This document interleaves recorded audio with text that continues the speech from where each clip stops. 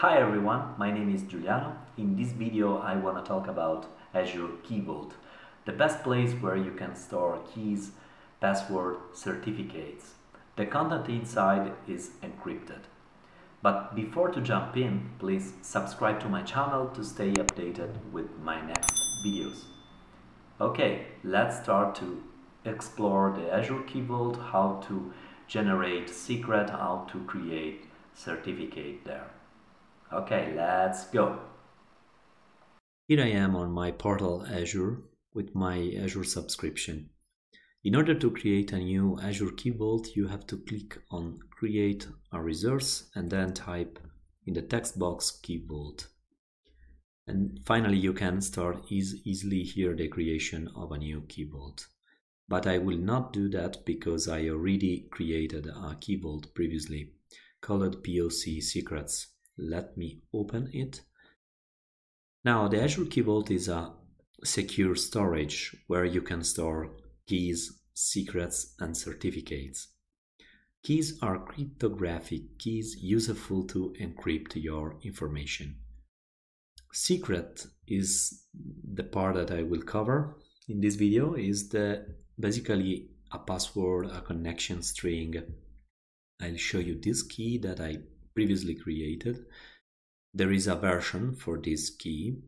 This means that you can create multiple versions for the same secret. Here we have the URL, and this is absolutely important because this will allow you across the REST API to collect the secret value. Then you can define when this secret will be activated, from which date. You can select also the set expiration date.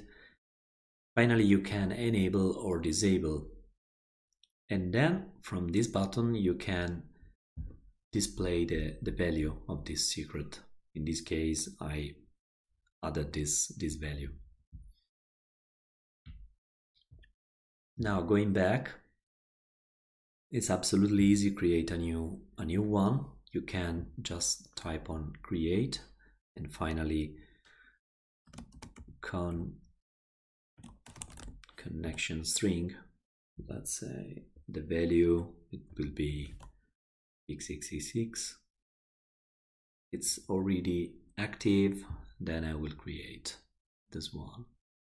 So then I created a new secret here that will contain a connection string to my database.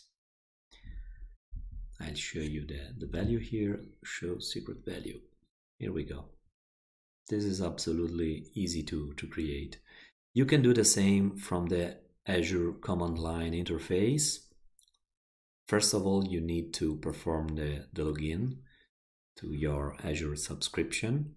I already performed this step.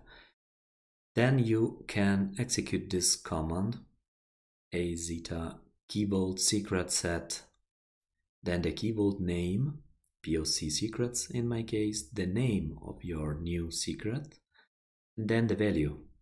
If I execute this command, a new secret will be generated in my Key Vault service. So if I refresh now this page, I should have a new value here. Here we go. SQL password, and if I go in, I will able to see this value. Another important thing about Azure Key Vault is the access policies. In the access policies are listed users and applications that can access the Key Vault. Let's say that I have created a Logic app. Let me go in this other tab in Home. This one, for example. If you want to grant access to this Logic app in order to read a secret stored in the Azure Key Vault, all you need to do is enable the managed identity. I already performed this step. You have to click on, and automatically a new object ID will be assigned to your application, and this will be the application principal also visible in the Active Directory. So that means now that if I copy this object ID and I go back in the Azure Key Vault, I can add a new policy.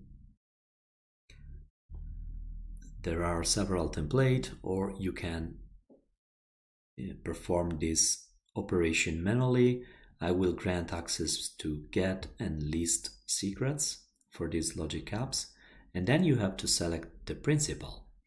I can copy directly the object ID and immediately will pop up the logic app name. If I select now this one, select, and finally add, this logic app will be granted with this permission in order to get and list Azure Key Vault secrets. You can also create certificates. I have already created one, a self-signed certificate, or you can import. Let's say that I want to create a new one. Let's call it Contoso, a self-signed certificate. This will be CN equal to my domain, valid 12.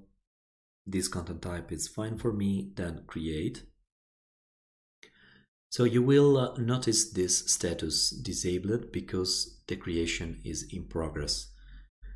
Once the status is changed to enabled, you can start to play with this certificate. Don't forget to allow applications or user in the access policies in order to get and read this certificate across the REST API. Alright, we have seen in this video tutorial how to create secrets and store certificates in the Azure Key Vault. If you enjoyed the video, please give a thumbs up and subscribe to my channel to stay updated with my next videos. If you want to see me cover any other topics in the future, please put a comment down below. I hope to see you next time. Bye!